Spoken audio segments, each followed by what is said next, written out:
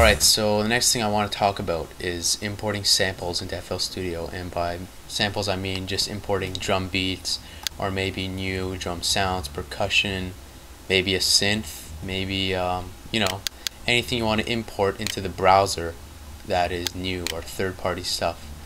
There are multiple ways of doing this. The way I do it is I would just go into my computer.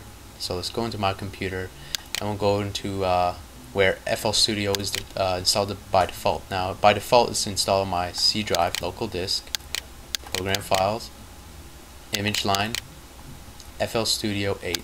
So when we come into FL Studio 8, we see numerous amount of folders, and we want to go into data. Once we go into data, you want to go into the patches folder, and once we're in the patches, go into packs, and you can see all these folders over here, and they can just be whatever you want. And you can see the older FL Studio stuff like dance folder. You go into the dance folder, you see the clap, hat, .wave, whatever. So anything that you have, I recommend creating a new folder, and you can call it whatever you want, new sounds. And once you have your folder new sounds, go into it and paste all your sounds into there, and then come back to FL Studio, and all you have to do is reread the structure, and it'll be refreshed and it will be listed inside of your browser.